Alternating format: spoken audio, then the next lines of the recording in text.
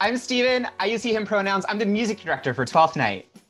Hi, I'm Angie. I use she, her pronouns, and I'm the Public Works Director at Seattle Rep. Hey, I'm Hattie. I use she, her pronouns, and I'm the director for Twelfth Night. Rehearsing virtually has been a really fun, exciting challenge.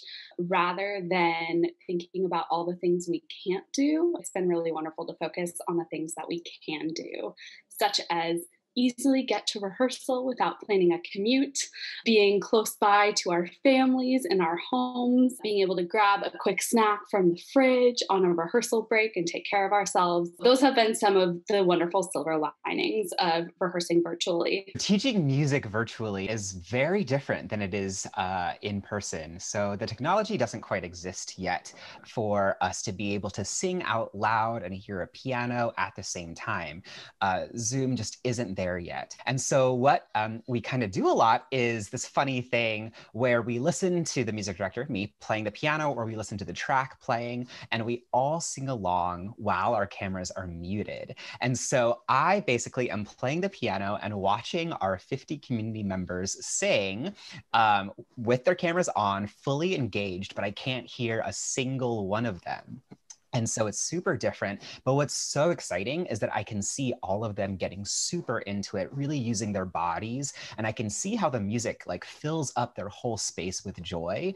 And so even though I can't hear a single one of them, it is really still kind of that same heartwarming feeling of hearing 50 people sing all at the same time. When Angie and I first started talking about doing a virtual public works project, the things that were important to us was that our community got to come together to create art together in a joyful space, and that we got to share the joy of a story with our Seattle Rep audience. We're also thinking about how we can make this still as theatrical an experience as possible, as opposed to creating a film version. We're talking in rehearsal about picturing as if we're on stage when we rehearse and perform.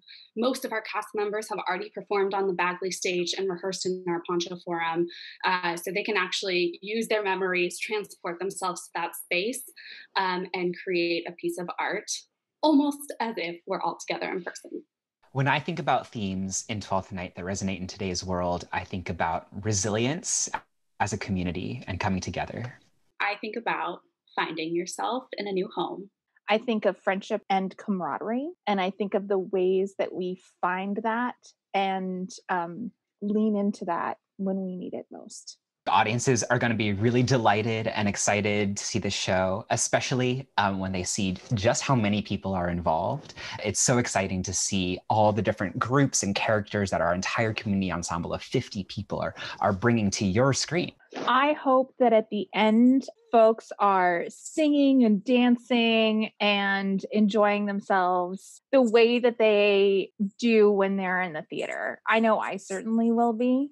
I hope that audiences leave Twelfth Night with joy in their hearts and a sense of experiencing art and community together. Next, for the Public Works family, we're going to keep offering classes through our partner organizations, provide opportunities for folks to come together weekly through our artist hours, and find more chances for folks to be in community together. More community, more theater, more equity, imagination, and joy.